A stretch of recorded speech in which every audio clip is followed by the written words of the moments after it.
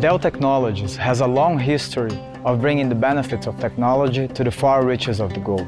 After all, what is technology good for if not for doing good, right? We've partnered with ComputerAid to build the solar learning labs in remote communities. Through solar power servers, computers, and internet service, we're expanding the solar learning labs even further. These connect the community to higher education and telehealth services.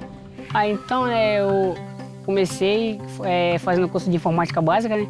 E começou em agosto. Aí eu completei curso de informática básica.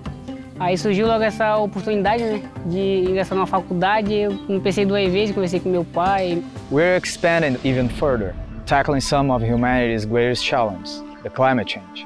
In partnership with Foundation for Amazon Sustainability, Intel, and ComputerAid, we have built deforestation alert systems that use AI to combine the on-the-ground information from the local communities, the satellite imagery, the drone footage, and use it to create detailed maps that can predict the short-term deforestation with over 90% accuracy.